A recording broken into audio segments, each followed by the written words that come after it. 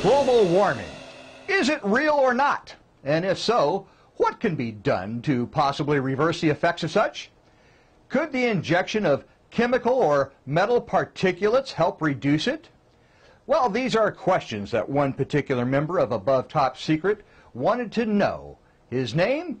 All-Seeing Eye, and he began a personal campaign to research it, hoping to get to the bottom of it and perhaps find the truth.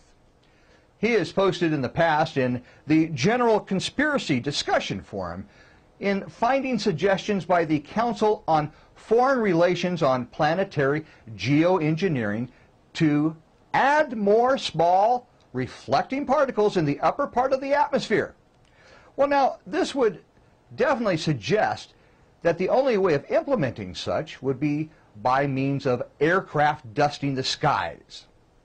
In his most recent search, he has come across a U.S. patent, number 5003186, and it is entitled Stratospheric Welsbach Seeding for Reduction of Global Warming, patented in March 26, 1991.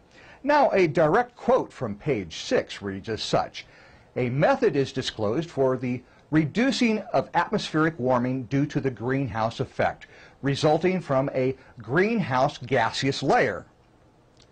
The method comprises the step of seeding the greenhouse gas layer with a quantity of tiny particles of materials characterized by wavelength-dependent emissivity or reflectivity. Such materials can include the class of materials known as welsbach materials, the oxides of metals. For example, aluminum oxide is a very suitable metal for the purpose. The greenhouse gases layer typically extends between about 7 and 13 kilometers above the Earth's surface. The seeding of the stratosphere occurs within this layer." While you're reviewing over this information, do please keep in mind that a patent doesn't necessarily mean that it is indeed being implemented.